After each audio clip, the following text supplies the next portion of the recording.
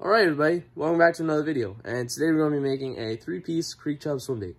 I think these are really cool creatures and I find myself to forget about them, but they really do have really cool coloration and different scale patterns that I like to try to replicate. So this one we're also going to try to add the lead so that way it has a perfect level of buoyancy and kind of stays suspended in the water. So it should be a lot of fun. So we got a nice piece of pine here, so let's get started.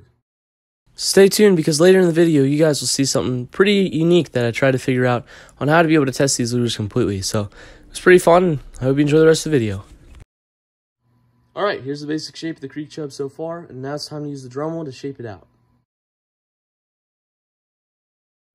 Alright, so here it is with a bunch of dremeling done. Obviously, I have sanded it quite a bit yet, but I also marked down where the gill plates are going to be. And that's probably one of the hardest parts, honestly, is making sure that they're all aligned. But what helps me is if you look at it from the top-down view, make sure they're aligned across. And then if you look at it this way, you can kind of see, it's kind of hard to tell, but you can see that they're at the same height as well. So that also helps with aligning eyes. So you definitely don't want to finish up a lure and then realize, oh shoot, my eyes are misaligned. So now the next step is to carve out the gills. Alright, so here's the basic gill structure so far. I still have to sand it quite a bit, but I also marked everything out for where everything's going to go. So we have the middle joint right here, the rear joint right here, and then also the slot for where the tail fin's going to go, the top fin, and then also at the moment I have 5 lead holes, a little one on the tail. I'm not going to do too much there, but mainly the weight's going to be in the middle, just because that's where most of the wood is, and just to try to get the equal amount of buoyancy like I mentioned earlier. And I was originally going to add a fin here and then put a line tie off the fin, or the hook hanger, excuse me, off the fin. But I don't think this lure is big enough to use the size Lexan that I was going to use for the tail. So it won't be big enough to be able to drill into and then add that hook hanger off the end. So we're just going to add a regular hook hanger there, and then also the lead would get in the way anyway. So we're just going to add a regular hook hanger right there, hook hanger right here, and then like I mentioned, the 5 lead holes, line tie at the front. And it's all looking pretty good so far. So can't wait to finish it. It's going to be awesome. So thank you guys so much for watching, and stay tuned because this is what we're doing next.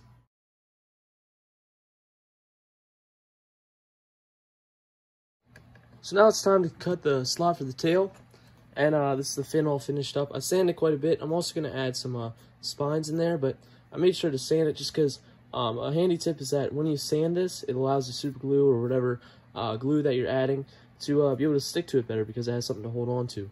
And this Lexan, I think it's a 1/4 inch, maybe a little bit smaller, but I was debating on using a thinner one for the top fin, but I figured I could just sand it down to a point for this top fin. So that should end up pretty cool and really durable. So that's what I would like. So there it is, and now it's time to cut the slots. When you're making tails like this with the Lexan tail and you have to cut a slot, never kind of go like this, never go like that, because then you'll end up breaking this outside and then you'll kind of be screwed. You could probably fix it with some super glue, but what I always do is I go in that angle and then take this part off bit by bit, so that way you don't end up prying that off, because I've definitely done that in the past. So here's the joints all started up, and I think I'm going to move this lead hole just a little bit forward yet, and then this one a little bit forward as well, and then also the hook hanger as well. So just that way those two don't collide once I finish off that joint. And it's looking pretty good so far. I have this all finished up, the tail slot, the top slot. This one fits nice and snug, so probably going to use resin to put those in because I want to make sure that I do it right and that they don't fall out. So looking pretty neat so far. Now I got to clean it up quite a bit and then add all the hardware and everything, but that's what it's looking like.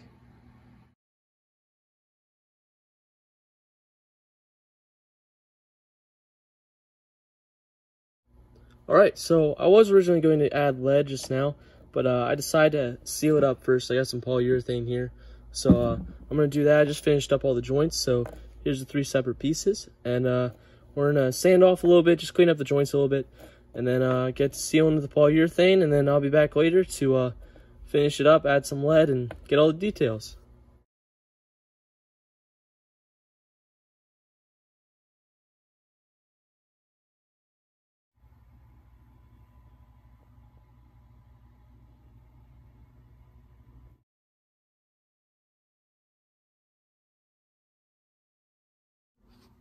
Alright, so with the first test, it's floating. So I'm going to add more weight to the top head, and then probably also the middle section. And then it should be able to balance out.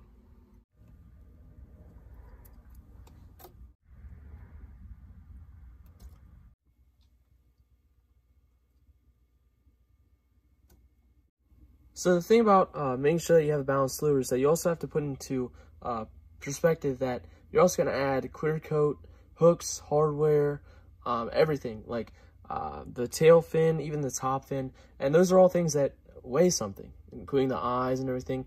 Maybe not the eyes specifically, but you have to drill out an area for the eyes, the eye socket, which takes away wood, which is, in other words, more buoyancy. So it's a lot of things to put into perspective to be able to figure out the correct level that you need. So I'm just going to try to get to the point where it floats, but if you hit it once, if you kind of tap it, it'll go down and then rise up slowly, because then hopefully the amount of stuff that I add to it yet will allow it to stay sitting in the middle.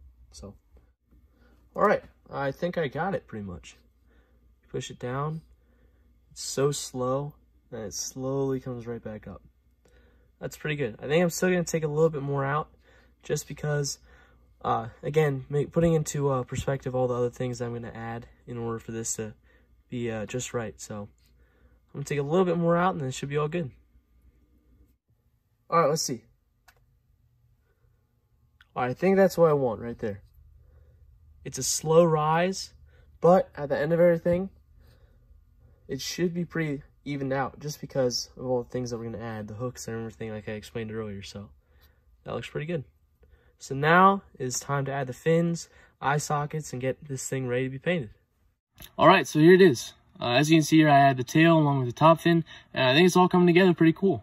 I'm really excited to start painting. I got some new stencils for Christmas, and I'm really excited to see how they work. So I also have to add the eye sockets and also another layer of polyurethane, just to make sure that everything's really smooth for painting, and I can't wait to get to it. So thank you guys so much for watching, and in case you're wondering, this one so far, I spent maybe 2.5 to 3.5 hours on this.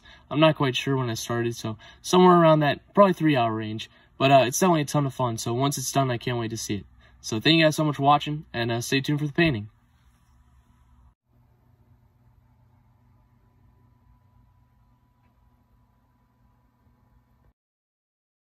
Make sure you guys don't forget about the lures that I make during the wintertime, because before the fishing season starts, I'll make sure to do a vote, and then we'll see which ones that you guys want to see me fish with the most.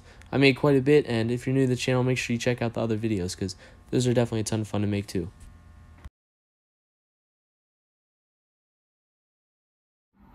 Alright, so as you guys saw there, I added the black line, and these are just undercolors for what's going to be underneath all the detail and the scales, but I think it's pretty cool to add all these touches. It really makes everything look much more natural. So if you look at certain pictures of creek chubs, obviously they can vary depending on the fish, but most of them have this black and kind of chartreuse looking line there. So I use this pearl lime green from Createx Colors, and I use that for underneath the black line here, and I add a really cool chartreuse looking line, which will end up hopefully pretty awesome at the end. So that's all I'm doing. I'm just going right underneath that, and then we can get all to all the scales and all the other details. So pretty cool.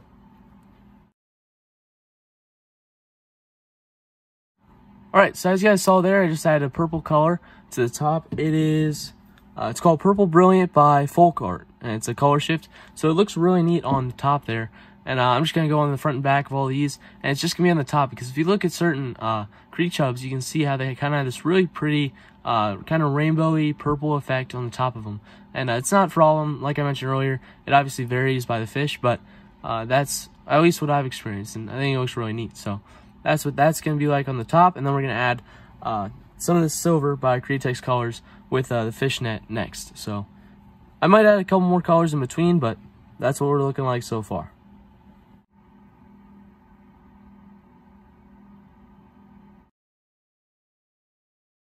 Alright, so what you guys just saw there was I sprayed towards the front with the black, and then I sprayed a bunch of silver all over it just to make kind of bait fish looking scales. I think it ended up looking really cool. So that's what it's looking like so far, and there's a little bit of a splotchy spot right there, and but that's alright, because that's actually, I think, perfect placement for where the one fin's going to be. So there it is. I think I have to add quite a bit more details to it, but that's good. It's doing what I wanted with muting that that undercolor, so pretty cool.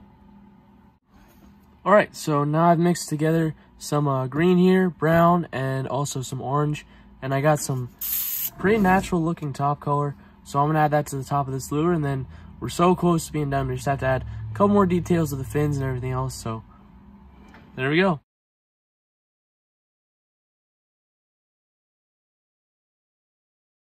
this is the fin all finished up. There's 2 fins on this one, so when it's all put together, it'll look like that. I think it's ended up looking really awesome. I just have to sign it and add the eyes, and I think it's all done. Alright guys, so here's the lure drying here, and this is my homemade rotisserie I made. It does go a little faster than I would like, but it does get the job done. It doesn't spray off any clear coat or anything like that, so I don't have to worry about that.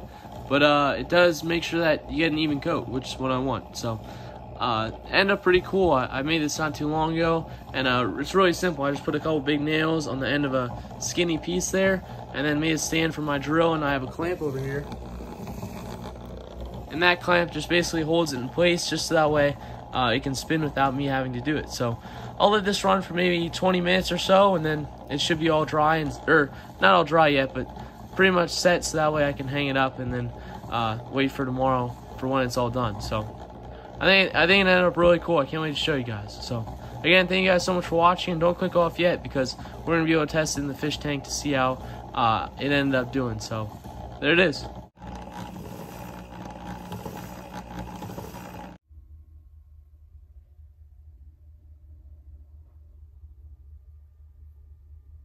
So before we use our new gadget here, we're going to see how well we guessed with the weight of this 3-piece creek chub.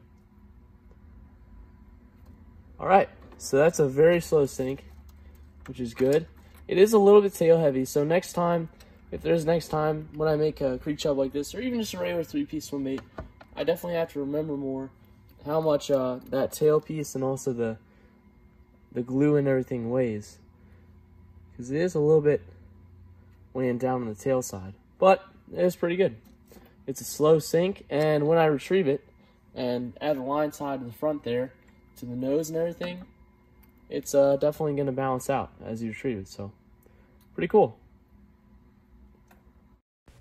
So what I have here is a $15 circulation pump that I got off Amazon. I thought it would work and do the job of being able to test the lures indoors in my fish tank, since it is wintertime and it's kind of hard to test all our wintertime lures. So this is a good hold for now until the summertime starts, when we can truly test them out. Alright, so this is the test tank right now. It's pretty cool. This is normally for aquariums, so it's no really risk of electricity or anything, and it works pretty well. You can kind of test it there, see how it's swimming, and I'm pretty happy with it. Obviously, this is no replacement for actually going to a pond or lake or wherever, like regular testing like we do. But unfortunately, right now, like I mentioned, we cannot do that because of the wintertime. So I think it's pretty cool. I'm curious to see how it's going to work with crankbaits or deep divers, because if that lip does catch, I'm not sure how it will work. So good to see this one works pretty well.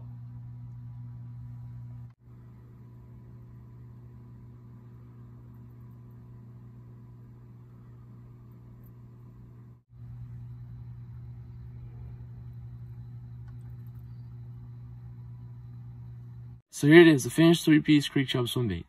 I think it ended up really cool, and it was definitely a ton of fun to make. I hope you guys enjoyed the video, and the plan right now for over the summer is that I'm going to catch a couple creek chubs and put this next to it and see how it ends up. So if you guys want to see those pictures eventually, and if you don't want to miss out on any other pictures, follow my Instagram on Hanks_Baits_, and you'll be able to see some new updates and cool different pictures of lures that I'm working on and different things that are in the process. So with that being said, thank you guys so much for watching.